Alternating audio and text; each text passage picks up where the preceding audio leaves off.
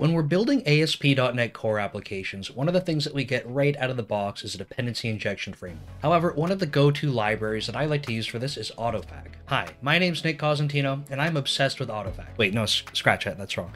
Hi, my name's Nick Cosentino, and I'm a Principal Software Engineering Manager at Microsoft. In this video, I'm going to show you how you can set up Autofac inside of your ASP.NET Core application, and I'm going to highlight the one mistake that I make literally every single time I go to do this, and spend about 20 minutes trying to figure out what I'm doing wrong. In fact, just over this past weekend, I had this problem, and I figured it's time to make a video to reinforce this in my head. A quick reminder before I jump over to Visual Studio to check out that pinned comment for a link to my free newsletter and my courses on Dome Train. And with that said, let's go check out this code. Okay, so what I've done to start with is just taken the sample weather application that you get when you create a new ASP.NET Core app. Now, all that I've done from there is a couple of things. One is going to be adding the NuGet package, which I'll show you in just a moment, but I've taken the code that used to have the summaries for the different weather that would be generated. It's all kind of just dummy data, right? So I've taken that, I pulled it into a dedicated class just called my dependency, and you can see that it just has this hard-coded summaries collection here, and then that gets returned out. Now, that gets used right here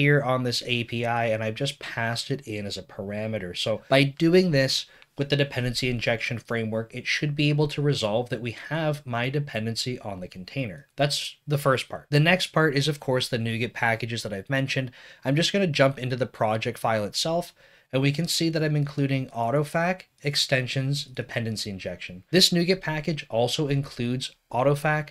That's what you're going to need as well. But why we need this extensions one is because we want to be able to add it onto the services that we have for our builder here. Now, even the template app comes with this comment that says, at this point in time, you want to add services to your container. And usually how this would work is if you were just using the IServiceCollection, you would type builder.services, and then you would do whatever you need to do to go add your dependencies onto this container. However, I like using Autofac, and that's why in this video, we're going to see how we can hook up Autofac such that it works with this dependency injection container. Now, when we're working with Autofac, it has its own container builder class. It looks something like this here. You make a new container builder, and then you could go register your dependencies, kind of like what I've just written right here. But to make that work with the IServiceCollection, we have an extension method that we can leverage. Now, the obvious one that's available to us is add Autofac that's available on this services collection here. And because I said we need to use a container builder, how would we make one and pass that into the Autofac setup? Well, instead of thinking about it that way, you flip it around on its head and you use the container builder that it's giving you. So that way you do all of your registration inside of here. If you were doing plugin loading and stuff like that, you could scan for assemblies inside of this method as well, register all of the modules, whatever you want to do. This is the method that gives you the container builder. And really, at this point, we should be able to go press play and have our minimal API working. Once this is hooked up, we should be able to have this get automatically resolved because it will pick it up from the IServiceCollection thanks to this wiring up of the container builder. Pretty simple, right?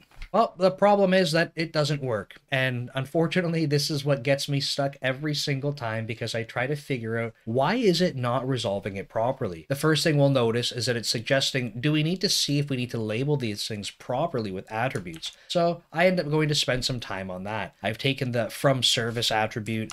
I could stick that out the front here and try running it again because technically this is a dependency from the service collection, and it's not coming, say, from the request body or the URL or any query parameters. So if I go run this now, that should work, certainly, right? And, well, no, same type of issue, different error. It says no service for type my dependency has been registered. But that's really weird because I'm pretty confident we just registered it up here using what's given to us with add Autofac. At this point, I generally go back to the internet and I start searching around, and maybe that's exactly what you did to get here. The other thing that I end up doing is I find one of the projects that I already have working like this, and I go, oh yeah, that's what I had to do.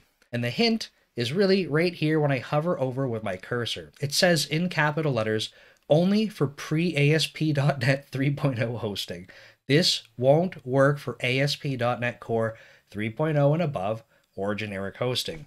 And every single time I forget to read this. And that's because it's not very obvious right from this method name. The way that we solve this is that we don't use this at all. So we delete that code, and then like I said, generally what I do is I go copy and paste the code that's in a working project. And that's right here. It looks very similar, but what we have instead is this use service provider factory, and then it takes in the Autofac service provider factory, and we do configure container right on top of here.